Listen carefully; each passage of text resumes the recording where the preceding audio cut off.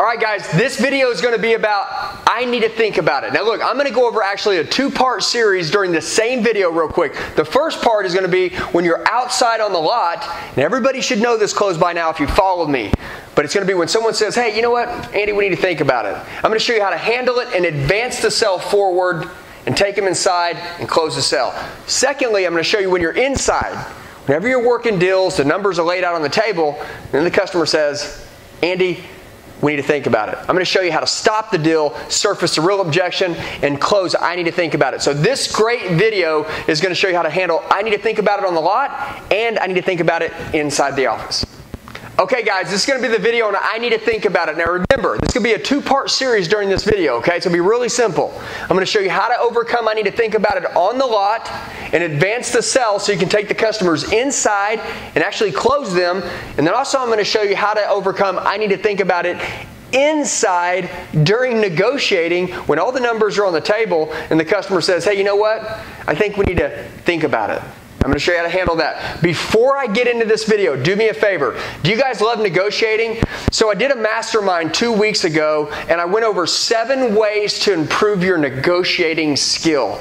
It was so powerful. Everybody loved it. What I did, if you look down in the description box right now on the video, you can see where you can download 7 ways to improve your negotiating skill. Guys, click on that. Download the free PDF right now, and I want you guys to see it, and you will be blown away, and it will help you become way better in negotiating. So it costs you nothing. It's free. Just click on the link below. You'll see it right there in the description box, down in the YouTube link. I figured it was so powerful. Everybody was like, Andy, dude, this has helped me so much. I thought, man, I need to put this on a freaking YouTube video so you guys can download it for free. So check down in the description box. You can click on it, download it, print it off, and I want you to see what we went over that changed everybody. So let's get back to I need to think about it real fast, okay? And I wrote the word track down. By the way, if you've been training with me for a long time, you already know this one. This one's for fun.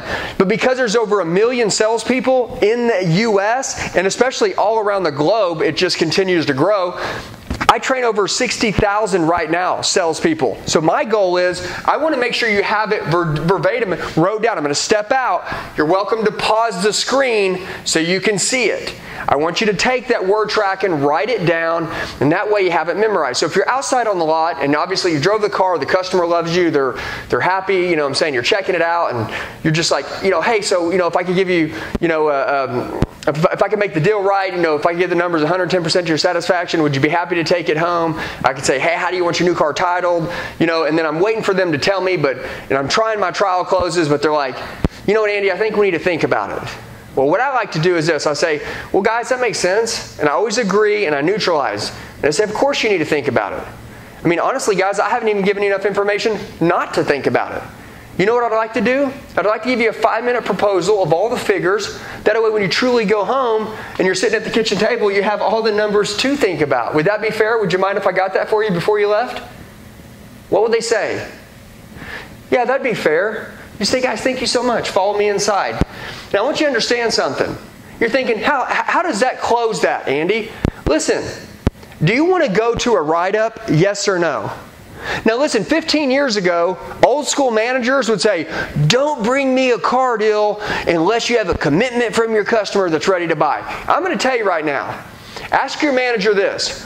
Would he rather take a cold TO on the lot with the customer sitting outside by their trade-in, sitting by the car that says, hey, I need to think about it? Guess what? You're like, well, what do you need to think about? And then they're like, oh, you're challenging me.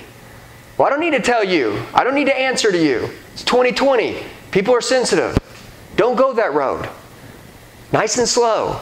Low pressure. Fly under the radar. Do a good job. These people are buyers. They want to buy. This is a stall tactic, okay? Understand what it is. And if you understand what it is, and you can be great at closing and you're a great closer, you say, of course you need to think about it, guys. I mean, look, I haven't given you enough information not to think about it. You know what I like to do? What if we did something like this?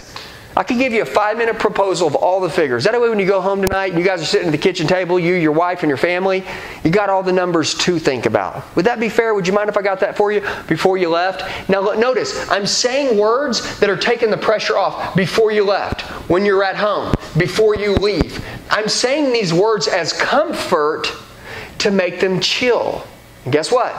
They say, sure. Now, if they're interested in the numbers, are they interested in buying? Yes. That is the psychology of selling that people need to understand. If you're waiting for people to come in and say, I'm here to buy, I'm going to buy, I have no objections, you're not going to sell anybody. You won't be breaking any records, my friend. Now, I'm going to tell you something. As I made $700 grand a year selling cars, I did it one way.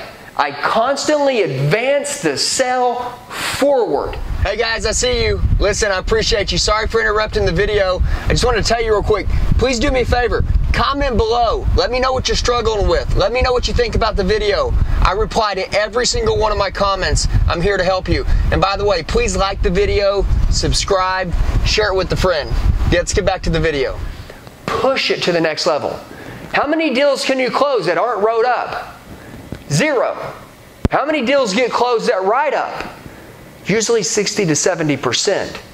So what do my odds go to when I write them up? They go really high. And can your managers take a good TO? If a customer's sitting down with the wrote up sheet and they're sitting inside the office? Yeah, that's what I call a nice, warm TO for your manager. But guess what happens? Now you go out and you say, hey, now obviously, so I can get you all those numbers, you're going to be trading your car. Is that right? I just want to have my manager check it out real quick. And guess what happens? They allow you to go out and do a little appraisal on their car. Now, when you get in their car, you get a chance to see really how these people live. Have they taken care of their car? Do they have check engine lights? When you started the car, did the dash light up like a Christmas tree? If so, that gives you ammunition to say, guys, you know what? I'm glad that you're here, but I'm just going to tell you, man, there's lots of check engine lights on. There was lots of things going on. I mean, you know what? This might be a really good time right now with my manager really helping and him needing a deal and you guys being inside. Maybe we can work something out. Now all of a sudden, you're able to start talking them into actually buying.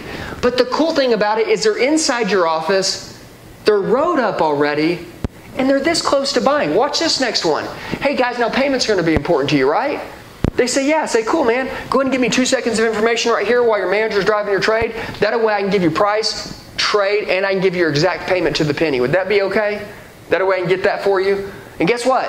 Now you got their credit information. Oh my gosh, how close are these people to buying? Do you see how salesman number 1, the guy said, I need to think about it. And he said, well, what do you need to think about? And the guy says, I don't know, man. I just kind of need to go and think about it. He's like, okay, well, is there anything I can do? And he's asking that outside on the pavement. And then me, I'm inside right now because I use this word track. I've gotten a chance to drive his trade, maybe even pull his credit, understand and now he's more invested in the deal with me, understand and find an angle in, right? So I can find a way to get something done and do it right now. Plus your management staff can help when they're inside. But if you're a great closer, you're going to find these angles on your own and you'll be able to talk them in. And by the way, they thought, hey, last time we went into the dealership after we drove a car, we ended up buying it. So maybe this time we'll say we need to think about it and then we can leave and then we can text the salesman over the phone, try to get a better deal, and then we can come back in and have the deal already negotiated and buy. But you know what? I saw that coming from a mile away. So you know what I did? I said, of course you need to think about it.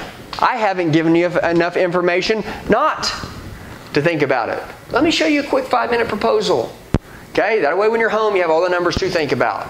And I'm going to tell you, you may not have a commitment to buy yet, but they are ready to buy and they came to buy, and if you treat them like a buyer, when they're inside, they'll end up buying. You'll find a way in.